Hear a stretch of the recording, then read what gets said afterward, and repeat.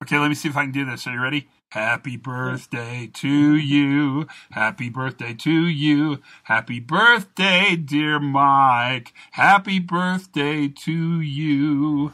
Oh, thank you so much, Todd. Did that sound good? It didn't sound good. It sounded great.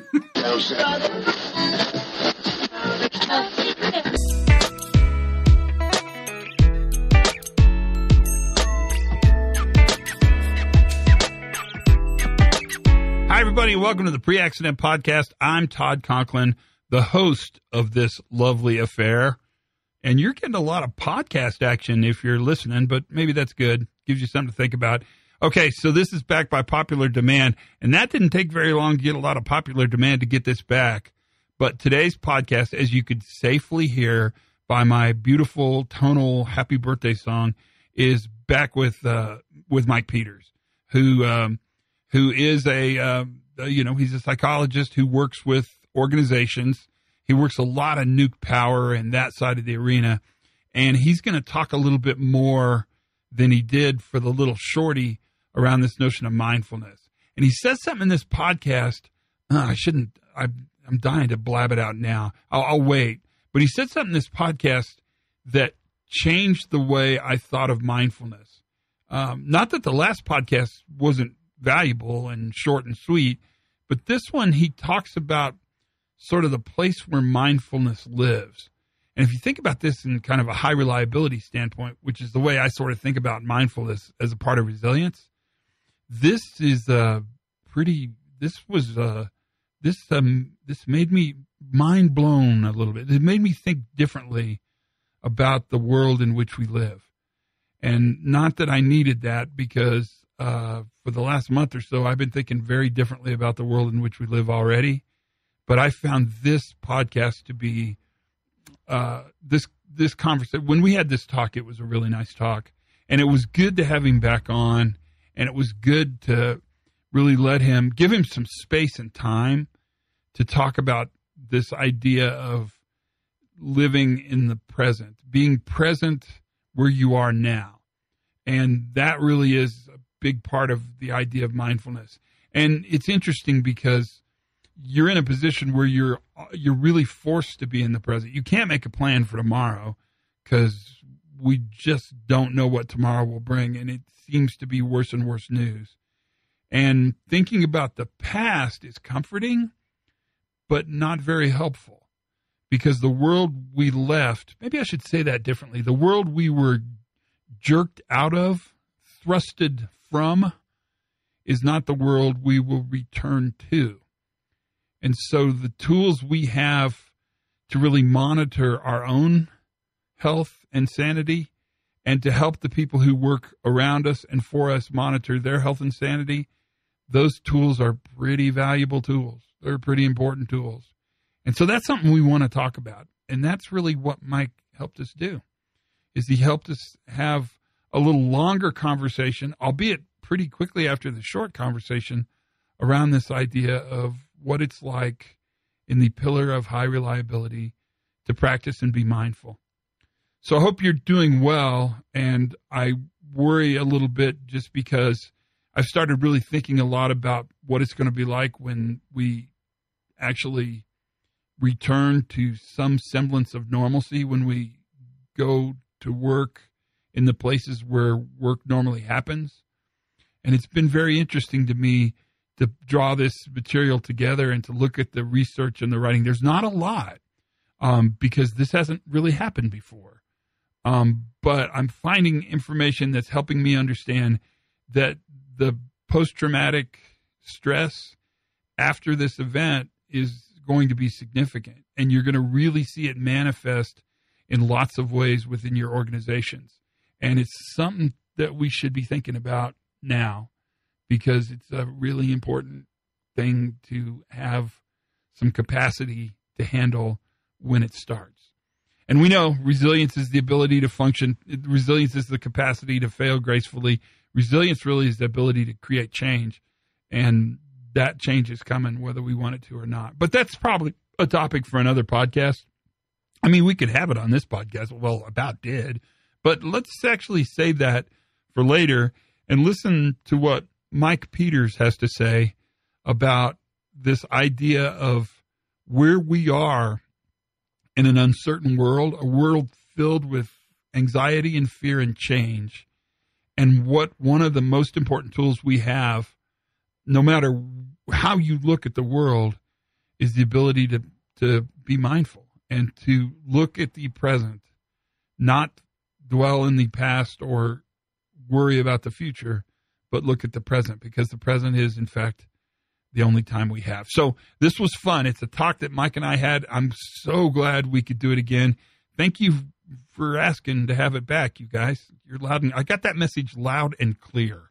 That was not a mysterious message to me. So here's Mike and I, and we'll talk about this notion in a little bit more detail. Listen carefully, because there's a real nugget in here, at least for me, that I want to see if you can draw out of it. So lots of interest around this mindfulness thing. I don't think we gave him enough time last time. What do you think? What should a person in an organization supporting other people doing work, read that as a leader, I guess, creating success around them, how should they be taking care of themselves? Oh, that's a great question. And I think this is a time when we all kind of fall back on the tried and true, the things that have worked for us before, reaching out to people, exercising, getting together with groups of people we enjoy. And a lot of that stuff we can't do right now, So I think if there's ever a time for mindfulness, Todd, now's the time. And I am so impressed with what you do with your podcast and how you reach out and kind of take care of people in the safety world. And I'm certainly not part of that world, but to some degree I am. But I have just been impressed with what you do and how you do it. And I want to see how you're doing right now, because you're a leader. You're leading all of us here. How are you doing through all this? You're asking us that question. How are you doing? So that's a fair question. I think it's one of the questions I've started, and I'm not ditching your question, so let me just say it before we get started. One of the questions I've started asking people is, how does the anxiety that you feel around this situation manifest in your life? And for me, I've really thought about that. Is what am I doing with this anxiety, and where am I moving it? And I think I'm certainly filled with anxiety, and I'm certainly worried about the people I care and love being safe and healthy, and I'm worried about the future just of the planet, which sounds really, really, really goofy when you say it. But I mean, it's when you don't have the ability to understand what's going to happen next, then I guess the tendency is to fill that uncertainty with lots of worst case scenarios. I was talking last night to a senior leader of a really large organization in the United States, really high up guy. I was actually texting, which I'm not that good at, Mike, but that's how that person chose to talk to me. And the person said something. This is a really senior leader in charge of lots and lots of people's livelihoods and vital stuff. I mean, does vital supply chain work that we need. And he told me last night, he said, I honestly don't know what tomorrow will bring. And so I can't really strategically plan ahead of anything. I'm entirely in the mode where I'm taking the day as it comes. And I think you can look at that two ways. You can look at that as, holy crap, this baby's out of control. Or in essence, maybe that's where mindfulness as an approach, as a leadership approach, really starts to make sense. But it worries me, Mike, that when we say mindfulness, what people hear is fluffiness. They hear yoga studios, yoga mats, which aren't really mats and are kind of stinky. Thinking about what the sound of one hand clapping is. But I don't think that's what you mean by the word mindfulness at all. No, and when I reread your pre-accident investigations book, because I was really bored the other day. God, you need a hobby. I really reread it from the lens of mindfulness, and I think a lot of people have innate mindfulness. We call it trait mindfulness. It's just part of their personality. And, when I read things in your book, about, the error is an unexpected deviation from an expected outcome, that's a true reframe, the acceptance that, human error is inevitable, that all workers are making errors. And all this means is it's pretty simple. Errors everywhere. There's nothing you can do about it to avoid the errors. You can't punish the errors away. I mean, that is really mindful stuff. And you didn't mention the word mindfulness once. One of my greatest, I think, examples of mindfulness that was really an inspiration for me when I was trying to figure out what mindfulness was an old book that we probably all read in college, but Man's Search for Meaning by Viktor Frankl. Yeah, Frankl. Which is, his whole thing was that we have to put, it's the gap between the stimulus and response is really what we have control over, that nobody else can control that but us. So he was sitting in a concentration camp, and he was, feeling compassion for the guards that were beating him up, abusing him, rather than anger, because he found that anger wasn't helpful for him. And he was able to put that gap between the stimulus and the response. Well, let me pull the string on that, because I think that's something that's going to resonate with people. So we don't think there is a gap between stimulus and response. In fact, we see it as kind of linear, as kind of causal. The stimulus creates the response. But you're actually saying there's a space there between stimulus and response that is non-causal. It's not linear. It's not Newtonian. It's this place where we can pay attention, and by paying attention we become better. Is that what you're saying? Absolutely. And to quote your book again, you talk about it's the terrible thing that we don't look for a construct that construct the whole story. Instead, we search to find one broken thing. We call it the eureka moment. We call it the first thing broken out there, and then we'll fix it. But that's the challenge for all of us. It's not in effect, and that's where, getting back to your point about how mindfulness is this Eastern philosophy, and it is. It's been around since 5th century BC. It's a Buddhist tradition, and often when people even just hear that, they've written it off. And we're selling it really short. And we need to see that yin and the yang, where it's not just linear. It's not just cause and effect. For every complicated problem, there's a simple solution, and it's probably wrong, right?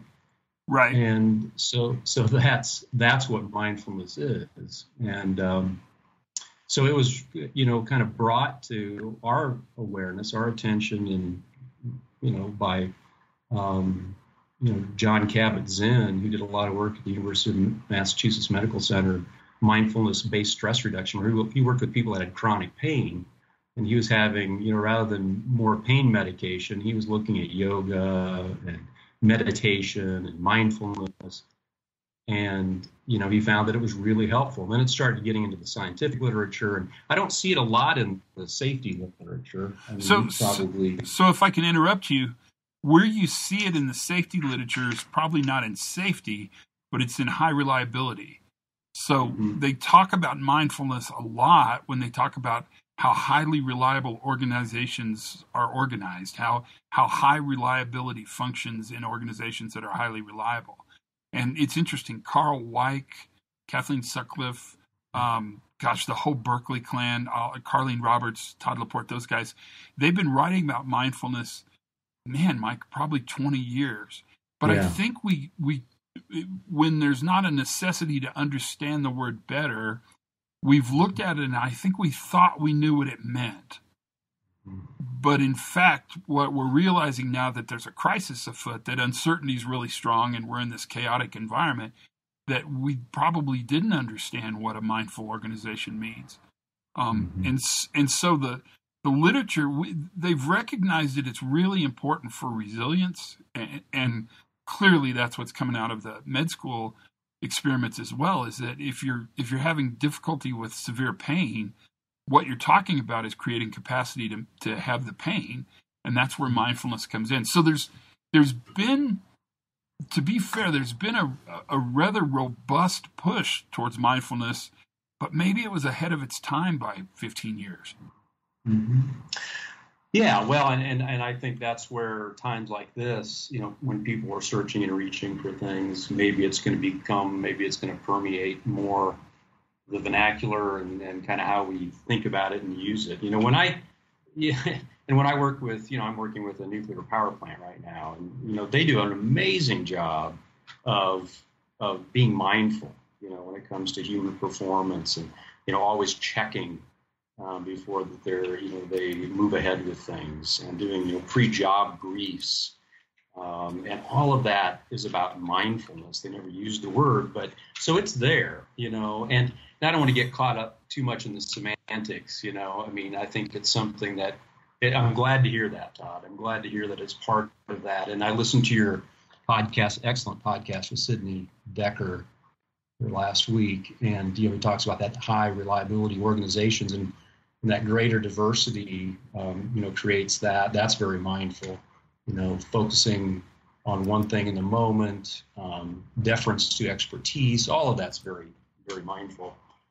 How I define mindfulness and the kind of the popular, just for your listeners there that are probably have already turned us off because we're talking about mindfulness, but paying attention in the present moment with calm, focus, and a clear mind. Mindfulness is about learning how to effectively respond rather than react. So when I started doing mindfulness as a therapist years ago, I came kicking and screaming. I was working with the dialectical behavioral treatment, which was the reconciliation of opposites for people that had borderline personality disorder. So people that had some pretty severe abuse and had this all or nothing way of thinking. I love you and I hate you at the same time. Give me a hug and give you a slap at the same time. And that's when I started looking at mindfulness as a tool to help people reconcile those opposites. And like I said, I kind of came kicking and screaming. I mean, I grew up in a nice background with a good, loving home, and went to church all the time. And my first exposure to anything close to mindfulness was playing basketball and doing visualization when you shoot free throws. And as a very poor small college basketball player that sat on the bench most of the time, I took away some of those tools, and then it was reintroduced to me as a therapist. And I found that doing these mindfulness exercises actually, with these patients, with these clients, really started to help me tremendously in my personal life. The way Marsha Linehan talks about mindfulness is, it's the reconciliation of opposites. Like I said, we have an emotional mind that's all, very hot, very fiery, all about emotions, all or nothing thinking. And then we have a rational mind that's very logical and research oriented, and statistics, and very cool. And the idea is to find that middle path, the wise mind. I feel this, I know this, so I will do this. And it's what the Buddhist tradition, they talked about, that middle path, turning mind from being willful to being willing, doing the next best thing. So she talked about it as observing, describing, participating, non-judgmentally in the moment, focusing on what works. And it's moment to moment living. And again, if there's ever it's from moment to moment living, now's the time. Yeah, we're deeply in it. We're deeply in that, for sure. And so I kind of, when I talk to, executives and leaders in my coaching business now, it's not like the first session I go in there and say, all right, hey, we're going to talk about mindfulness, and you're going to learn these things right away.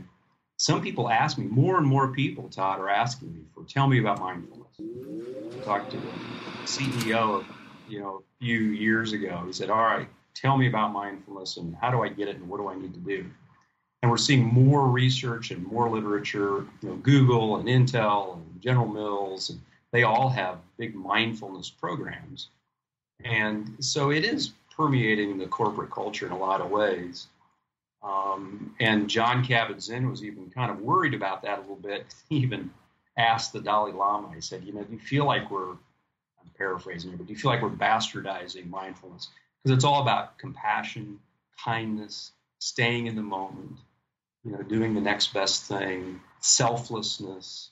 And now we're using it to help increase productivity, and we're doing it to increase shareholder value.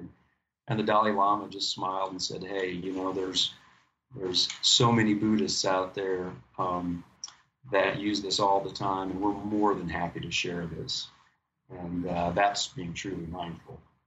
Sorry, I went on a tangent there about that, but I hope that helps you and your listeners. I mean, what's your journey with mindfulness? Well, no, I think it's really interesting. So probably Ellen Langer at MIT is the one that gave the biggest point on mindfulness to me. And she defined mindfulness as the ability to walk into a room you've walked into 1,000 times and see something different.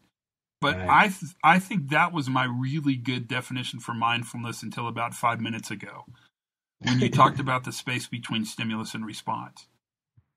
And to me, that's something we ought to probably pay a lot of attention to, because we can either react to the stimulus or we can respond to the stimulus. And it's really a choice to a great extent that is really fundamentally built upon our ability to pause long enough, to live in the current moment long enough to realize that we can impact the future. I've thought about this a ton, Mike, that there's really 3 times. There's the past, the present, and the future. The past is interesting, but we can't do much about it. The future is interesting, but we have no control at all over that, and we've certainly learned that in the last month.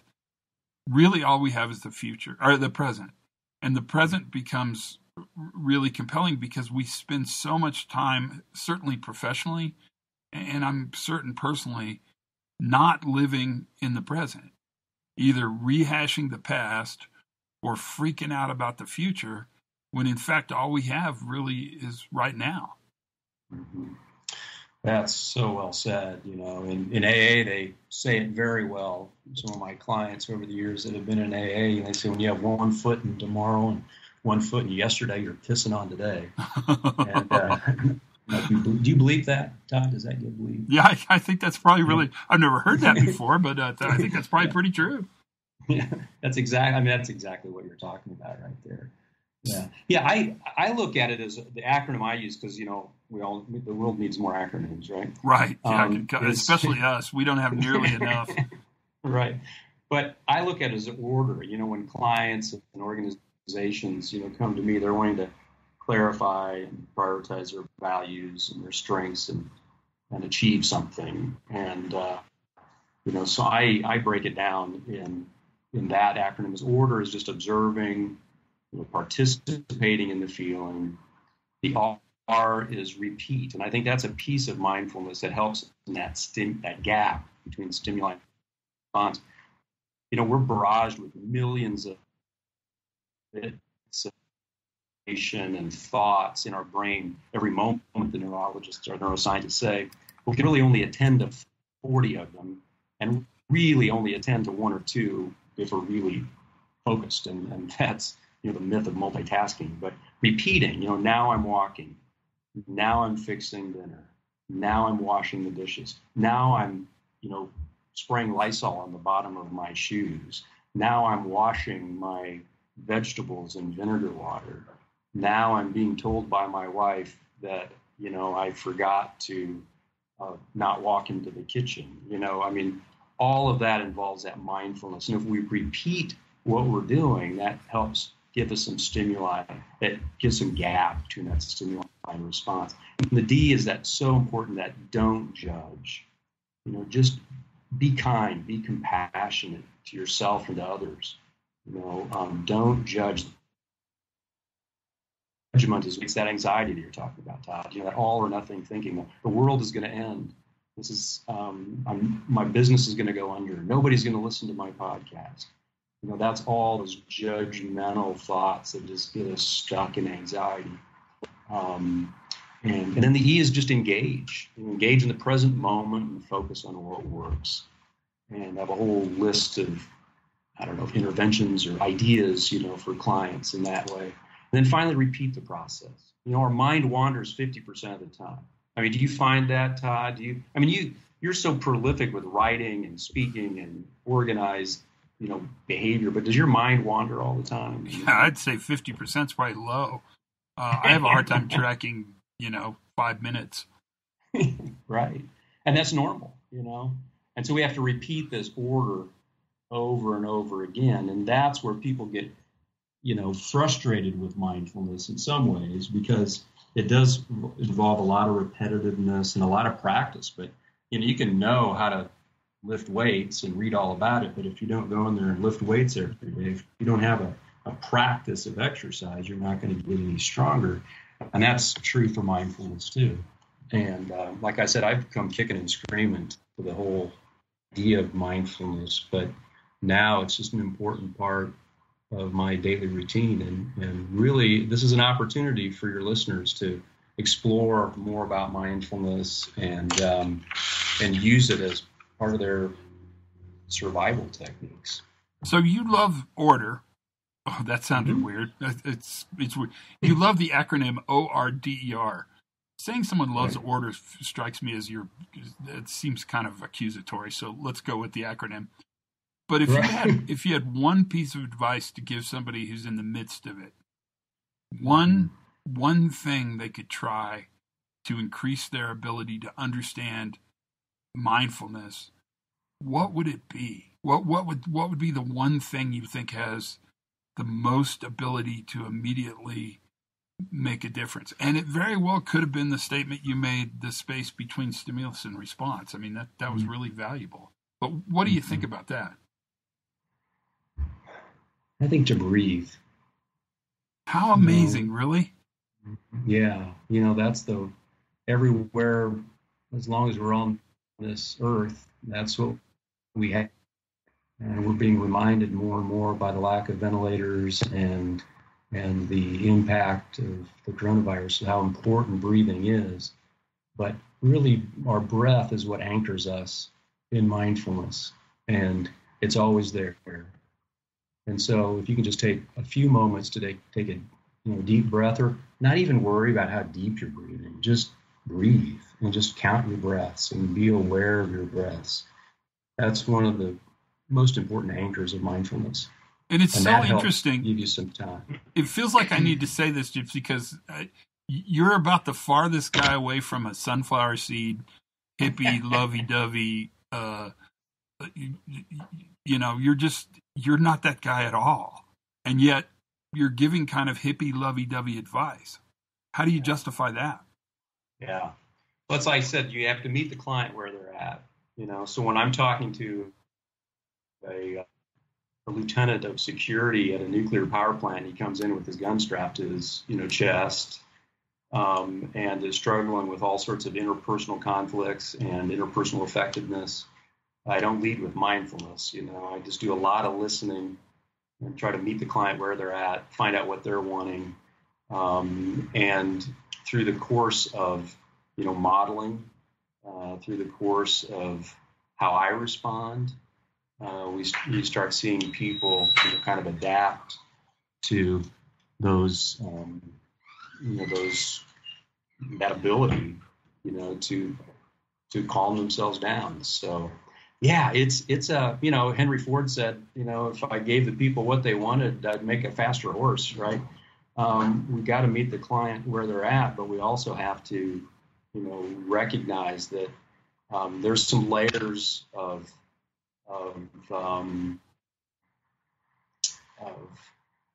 judgment when it comes to mindfulness, for sure. Yeah, no question. How are you doing? Doing well. It's a strange time, and I know all the euphemisms apply right now, but my wife is in healthcare, so I worry about her going into homes, doing home health. As a physical therapist, I worry about my family. But I'm also enjoying the opportunity to stretch myself a little bit and what I'm doing, what I'm learning, and who I'm reaching out to, and trying to see this as I hate to use the word, but as an opportunity, to stretch myself and to do more mindfulness and do more reading and be more connected.